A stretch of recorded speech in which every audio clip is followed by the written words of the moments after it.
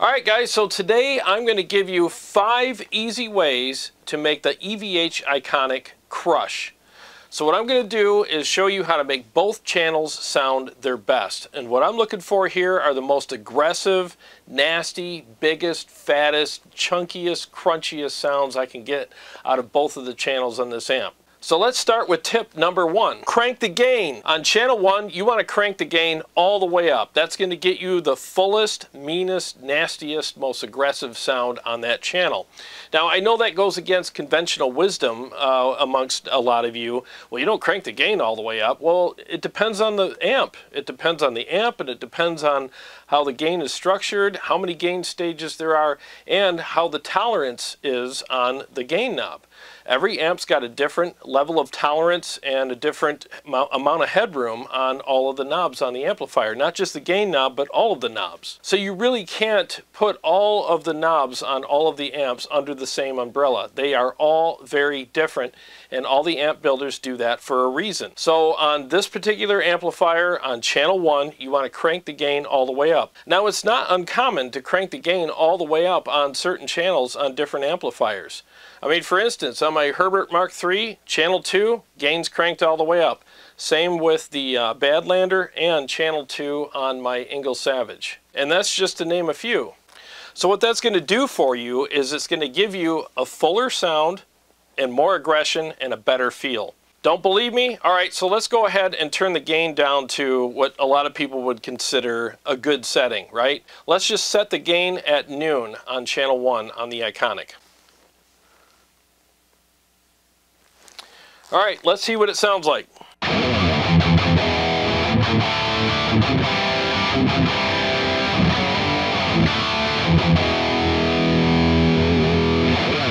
Alright, that sounds pretty good, right? So let's go ahead and see if we could push it further and just get a little better feel out of it and maybe a little more aggression and attack.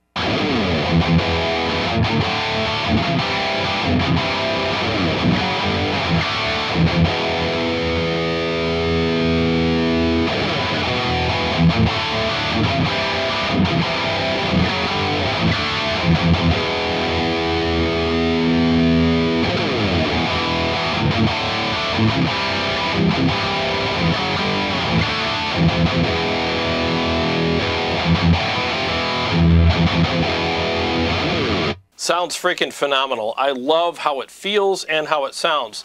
So I don't know if you noticed it, but it filled in a little bit more and it also sounded more aggressive. And that's really what we're going for here. We're trying to make this amplifier sound as full, bombastic, and aggressive as we can. And the feel does enhance a little as you turn it up. So basically with channel 1, all of the gain is usable. So if you want the most nasty sound out of this amplifier on channel 1, crank the gain all the way up. And just as an aside, I have the gain on channel 2 at 1 o'clock, or number 6. So it's not cranked all the way up on channel 2. Alright, so tip number 2, boost it. I know what some of you are thinking, well, if you have enough gain, you don't need to boost your amplifier. Unless you're playing little girly riffs with the little girly arms. You need to boost the amp, sissy! Now the thing is, let me just say this once and for all. I say this on my channel all the time. A boost pedal doesn't add more gain to an amplifier unless, of course, you crank the gain on the boost pedal, but who does that, right? It's only there to shape and sculpt the tone of the amplifier and make it more aggressive and make it more responsive. It just tightens up the low end of the amplifier, and depending on the pedal, it'll add a little texture to the top end, or at least let that texture shine through because there's not all this low end and goop covering it up, okay?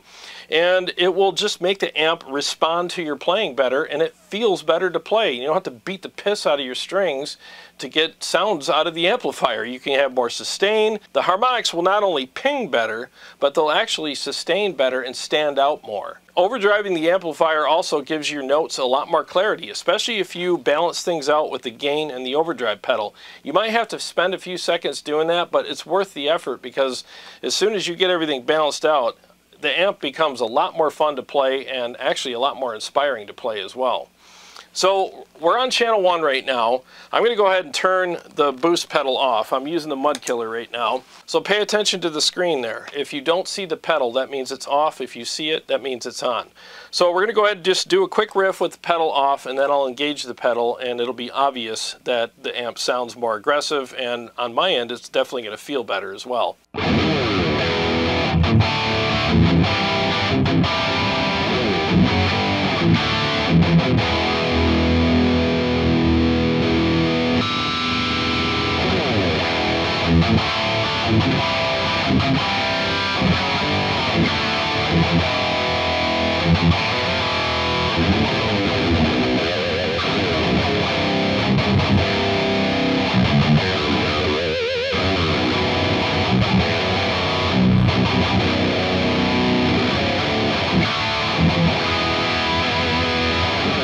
Sounds and feels way better with the pedal on. So go ahead and use your pedal. Again, it's not about gain, it's about responsiveness on the amplifier and sculpting your tone and just making the amp sound more aggressive.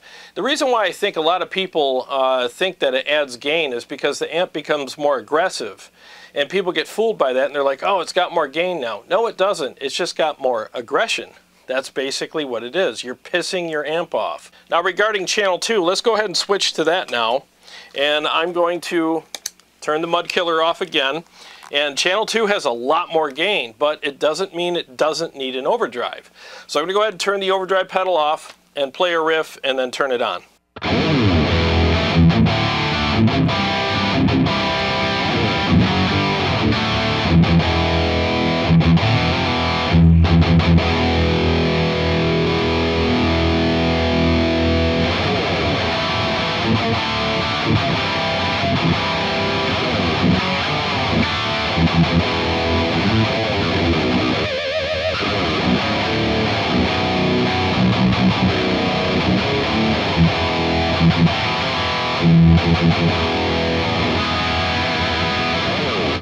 Man, that just sounds nasty. Now keep in mind, I have channel 2 currently dialed in for leads, so there's a lot of gain in there for what I was doing, but I just wanted to show you that even with the gain that high, an overdrive pedal still benefited the channel.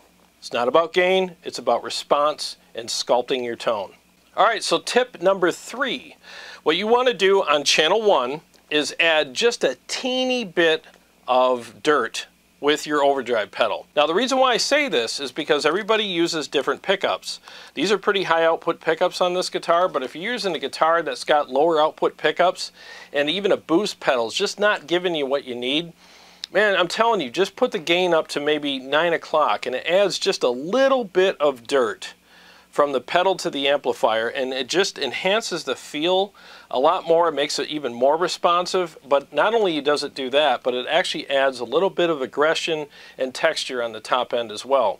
Now, you're not overgaining or oversaturating the amp by doing this. You're just adding a little extra texture. Now, depending on the amplifiers that you're playing through or the pickups that you're using and maybe your taste or lack thereof, you may or may not find this feature helpful. Now, for me, especially when I'm playing live or even doing something in a full mix when I'm playing live, what I like is to have as much texture as I can so that by the time my guitar tone is sitting in a mix and maybe the sound is dissipating through a room that I'm playing in, I love having that little bit of extra texture just so that the aggression doesn't dissipate or dilute out. You're actually going to get a little extra texture in there, and it really does make a difference on your tone, and not only for your ears but for your hands as well. So I actually have the gain knob on my Mud Killer pedal set at 9 o'clock right now for channel 1 on the Iconic. So what I'm going to do is turn it down all the way, so the gain is all the way down right now, and I'm going to play and reach down and turn it up to 9 o'clock again, and you're going to hear just a little bit of extra texture coming in there, but it's not going to oversaturate the amplifier. So let's go ahead and see how that sounds now.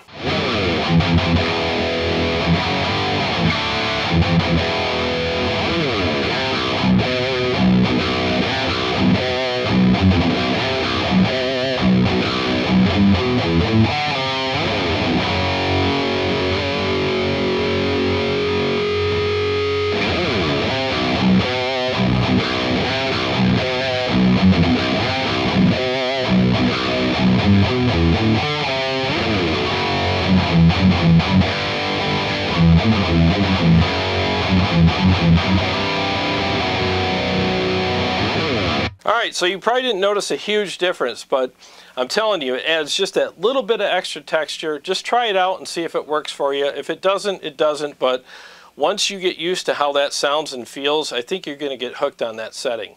Now again, this is for channel 1. You don't really need this for channel 2. Channel 2's got a little more texture. It's less round than channel 1 on this amplifier. So channel 2's got a lot more you know, bite to it and aggression and gain. So what I do, since I'm going to share this, you know, pedal and the settings associated with this pedal with both channels, what I would do is turn the gain down a little bit on channel 2 to accommodate for the extra little bit of dirt that you're putting into the amplifier through the pedal. Just, you know, mess with it and see, you know, how it works for you. Now, while we're talking about the overdrive pedal, what I would recommend also is adjust your tone knob up a little bit. It's going to give you that little extra bite on the amplifier and help your notes stand out more and give you that little extra aggression. You see how all these things that I'm telling you to do just keeps adding more texture and aggression to the amplifier. And you're kind of gain staging, I guess, with the levels of aggression that you're going to add to the amplifier with each one of these tips. But they're all going to add up to making this amp sound as nasty as it can. So right now I actually have the tone knob set at 5 o'clock on the Mud Killer. Now all pedals are going to vary, so just turn it up incrementally until you find the sweet spot. So I'm going to go ahead and turn the tone knob on the Mud Killer to top dead center, which is where most people keep it. And I'm going to play some riffs and then turn it up, and let's hear how much more aggressive the amp gets. It's subtle, but it's noticeable.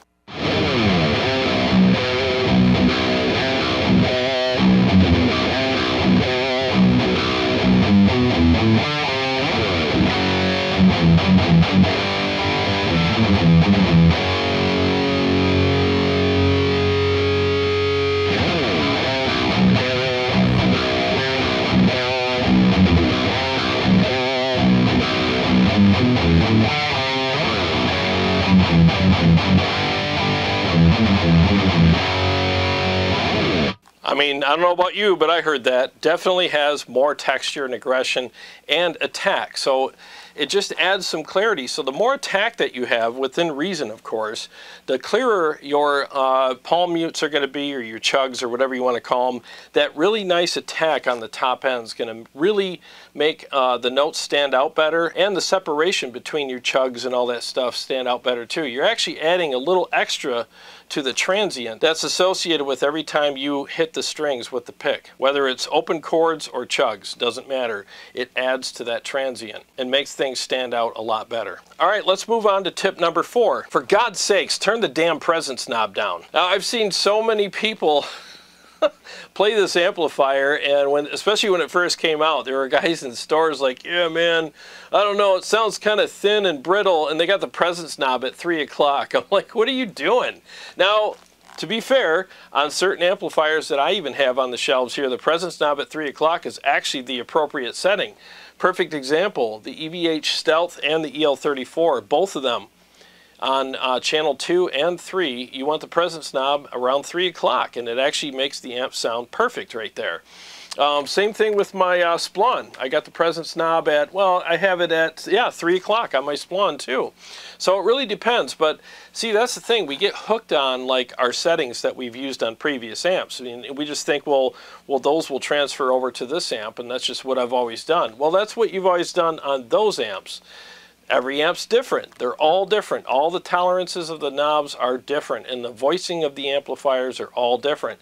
So you can't just copy and paste settings from amp to amp and expect the same results. It just doesn't work that way.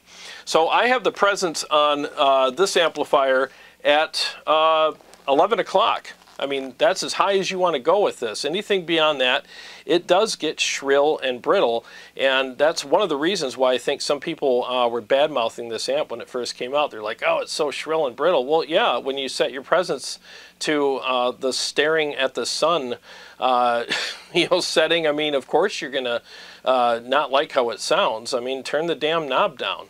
So let's go ahead and turn the knob up to 3 o'clock and see what happens.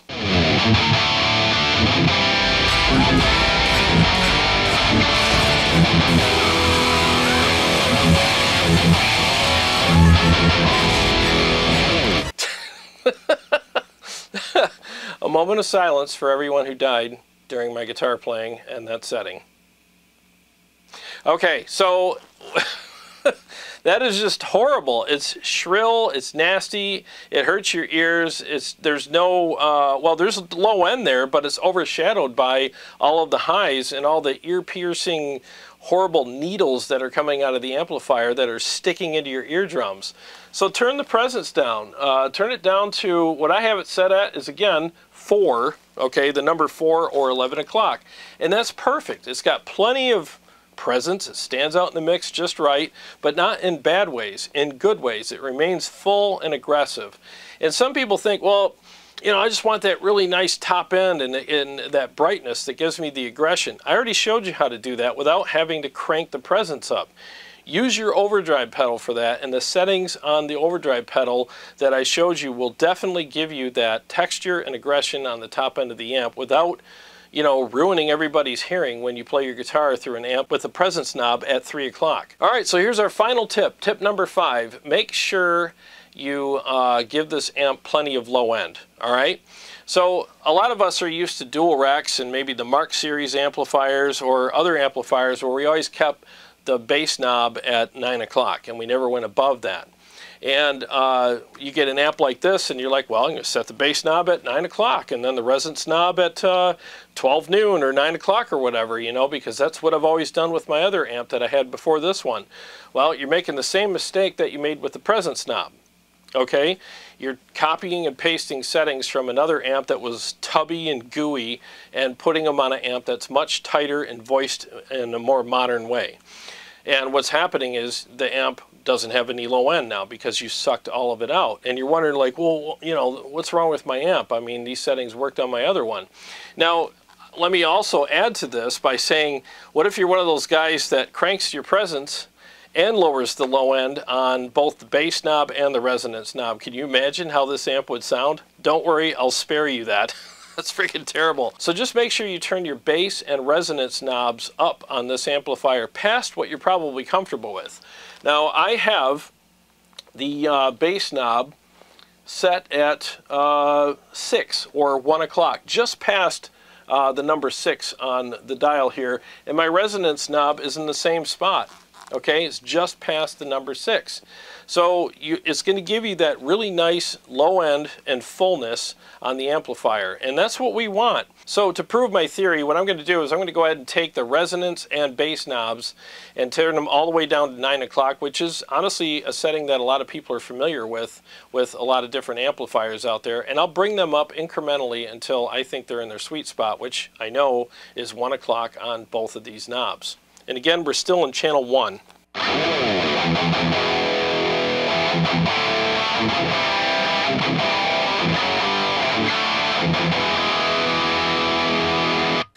That sounds terrible. It sounds like an AM radio. It really does. There's no fullness at all. So let's go ahead and turn these up now.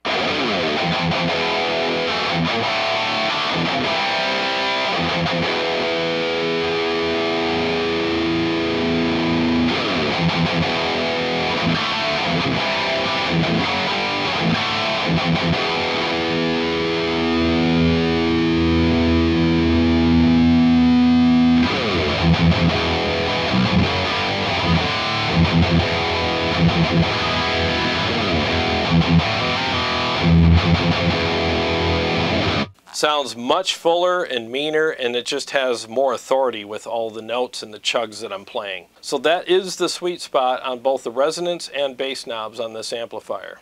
Alright, so I hope you enjoyed this episode and I hope you got something out of it. And to all my subscribers and Patreon supporters, thank you very much. I really appreciate you guys. And if you haven't subscribed, please do, and click the bell so that you can be notified every time I either go live or come out with a new episode.